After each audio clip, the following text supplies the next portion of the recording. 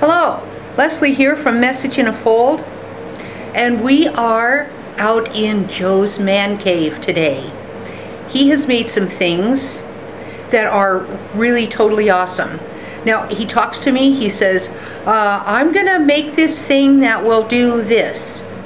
And it makes absolutely no sense to me, what he says. Okay. So, I tell him, okay, make it and then show me. So I have to show you these awesome things that he's made. Okay. I have a saw here, which you're going to see in a minute. It's got some areas on it that, to me, they were unused areas that could be used for something in my shop. So this is what I built to make this portable, fold up, position it against the wall, out of the way, saw into a really useful multi-purpose tool. Okay, this is a portable, fold up, position against the wall, don't take up much space saw. You can see how there's the front of it, and there's the side of it, and now I'll show you how it works. Really converts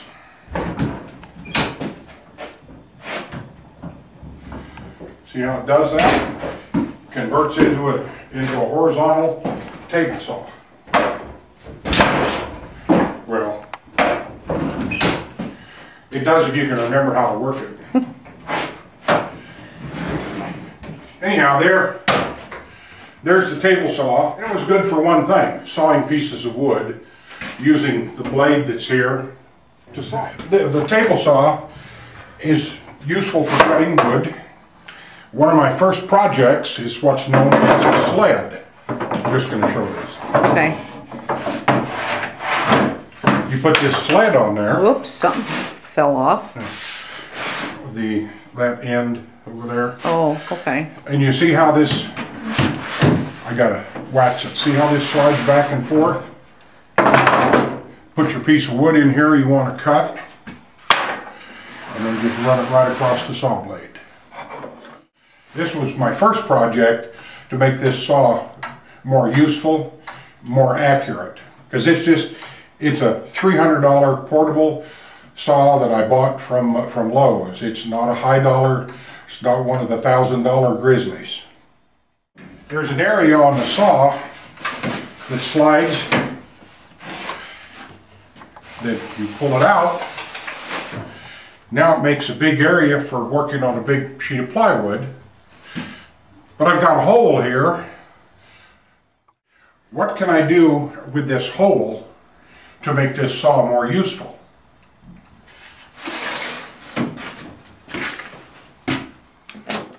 So I had a piece of really good plywood that I thought, that looks like something that will plug that hole up. So I cut it so I would plug the hole up. Then I had to put a hole in it to make it more useful. You'll see why in a minute. It's plywood.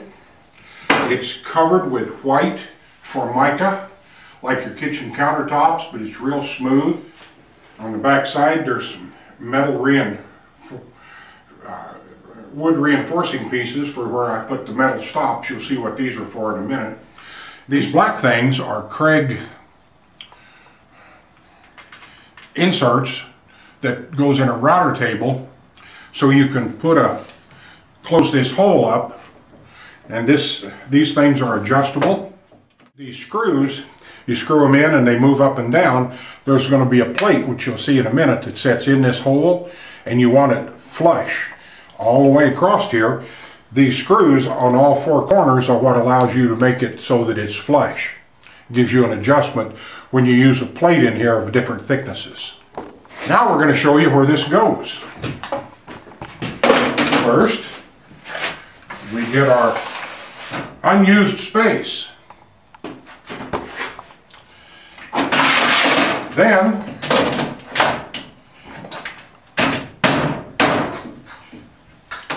we fill it up. And now... Is the banging necessary? Yes.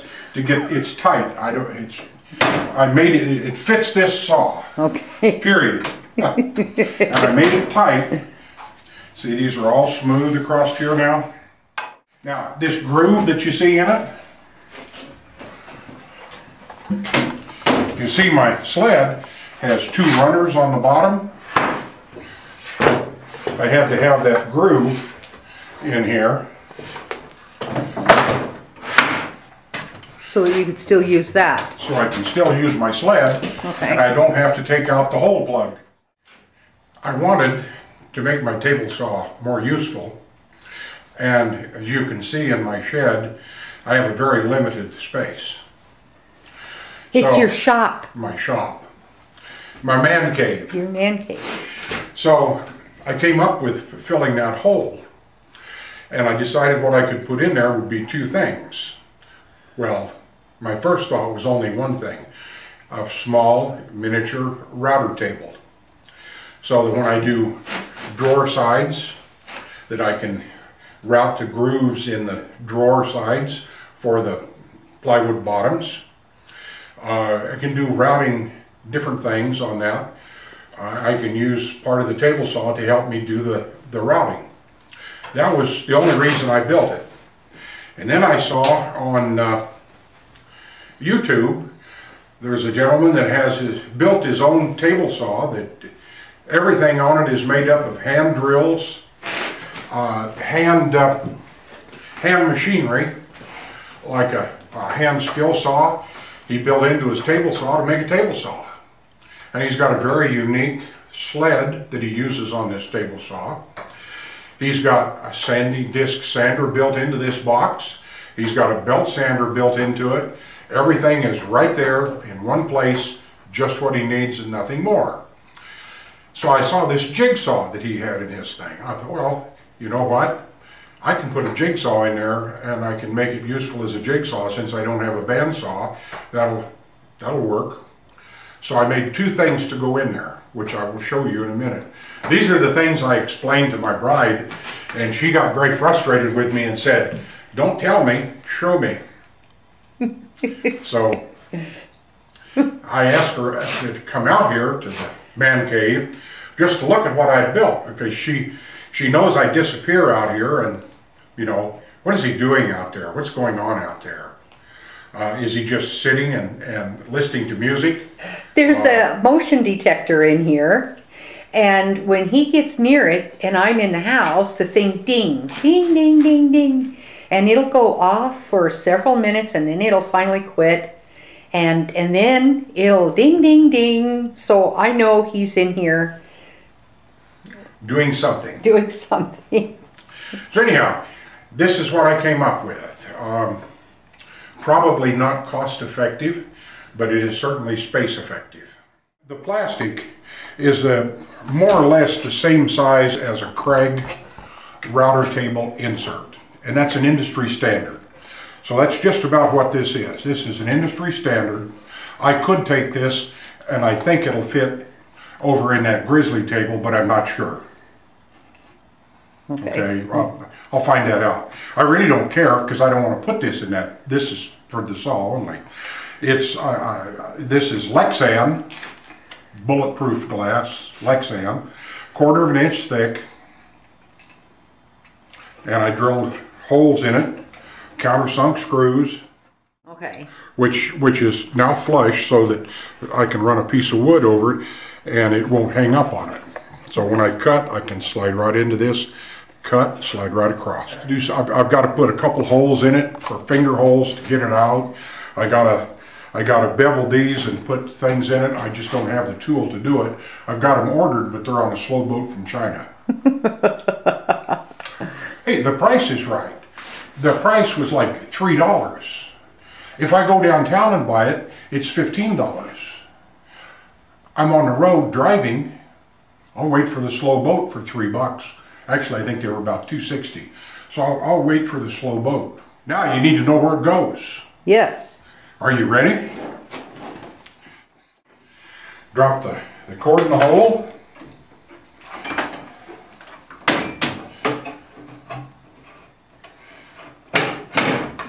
There we are. Okay, okay. See, the screws in the corner is what you screw up and down to make sure that this is level across there so things don't hang up. It's not properly adjusted right now, but it will be when I get done. This screw right here is the one that I adjust to get it level. Okay, there we are. Okay. This screw, the bright screw that's in there, will come out and go through to the top, but I don't have this whole countersunk yet.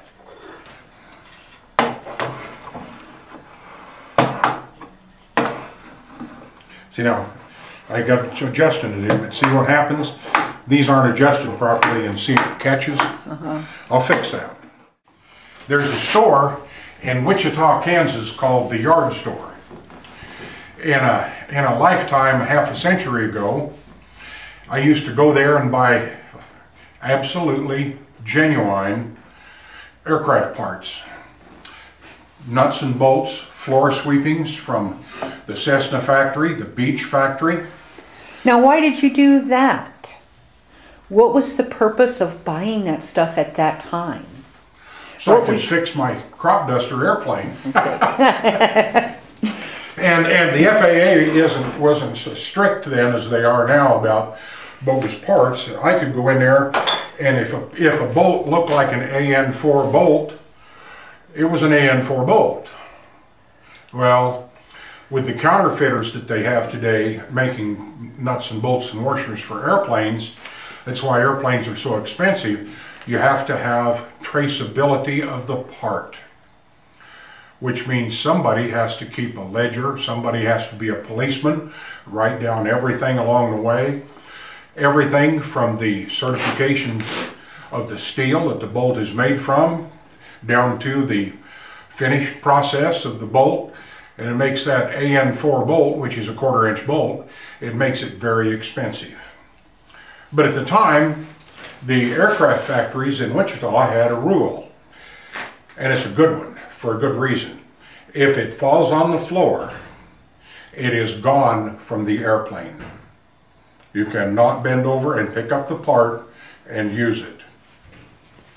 The reason behind that is some of the materials that they use in making a nut, for instance, may look like a nut is a nut, but one of them may be capable of resisting the high heat of a turbine jet engine.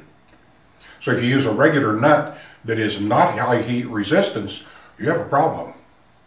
Some of these nuts, when they hit the floor, if you've got them side by side, if they're not out of the bin that they came in, and you lose it on the floor, it looks like every other nut that's down there. So you can't use that. The rule is, if it hits the floor, it is gone. It's scrap. These floor sweepings would be sold at the weekly auction from Boeing, Beach, Cessna, and the yard store would go out there and buy them. They'd sort them out, and they would go into bins, and they would be sold at their store. And they were perfectly good aircraft hardware. I flew my crop duster for 25 years off of the hardware that I bought from the yard store. So I was down there, and it was like, I don't know, there's the box. What does it say on it, $20? Oh, there, it says 30,000 RPM router with free bag for $19.95. Where's the free bag? I don't know. It's long gone. But it was a beautiful little router. It had 2 bases, one still in the box. $20. Yeah, that's that one, I guess. Yeah. And there's the tools to The wrenches to tighten and loosen. tighten the collets up. Okay. But it's a very well made little router for $20. So I bought it, and I packed it with me. It's been sitting on my shelf forever. So here it is, all ready to go. Same plate, not the same plate, but the same dimensions, the Lexan plate. And it's adjustable. Is that the collar for a bit This to go in? This is the collet. Okay. The bit would go in there. Okay. And then it's adjustable.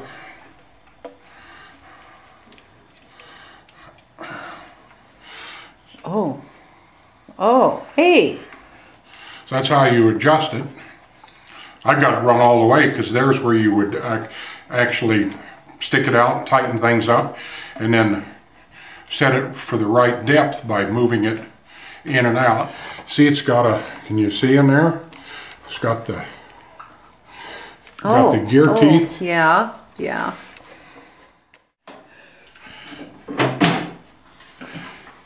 Now, there's another reason that I wanted to use this.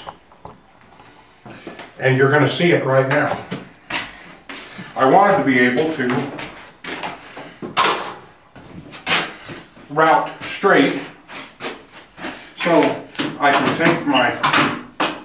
Now that came with a saw, didn't it? This is for the saw. This would be the side of a drawer. You need to put a groove, 1/8 of an inch of wood, and then the groove for the plywood. So the groove has to go right there. So I get this adjusted to where I want it. I get the router bit adjusted to the right height, and then I just slide the piece through, all the way through. You might ask why I have done this when I have a perfectly good table saw with a blade that I can cut that, which is known as a dado.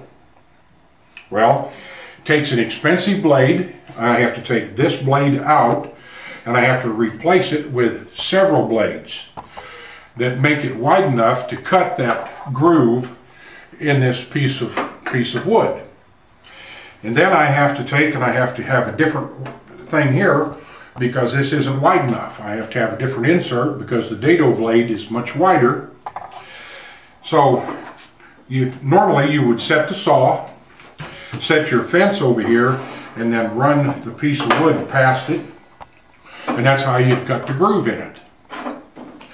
It's just, it's a lot of time consuming. One bit, a router bit, I put it in here, I run it up and down for the adjustment as to how deep the groove is in the drawer.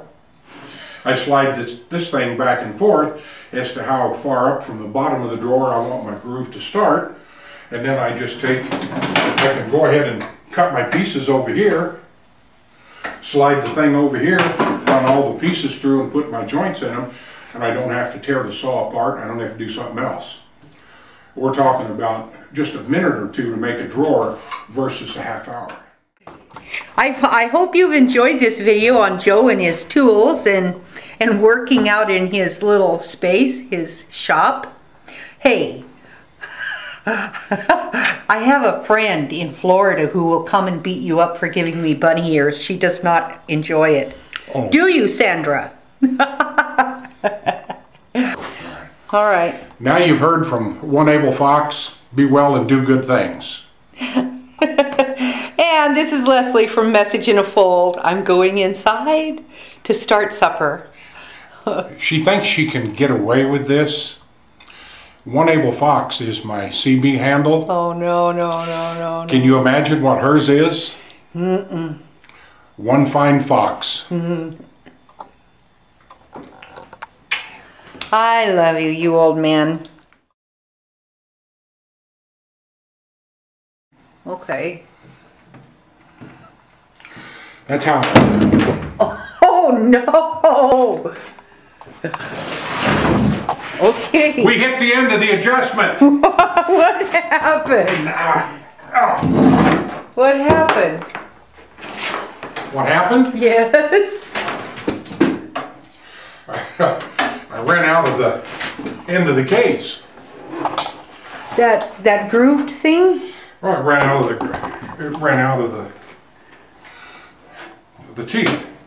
Oh, all right. While we're at it, and I'm out in his man cave, I want to know that little groove that he was talking about for drawers, why do they call it a rabbit? It's not fuzzy. It doesn't hop, and it doesn't wiggle its nose. So why is it called a rabbit? Google it. Google it. Google it. Everything is on the internet. Google it.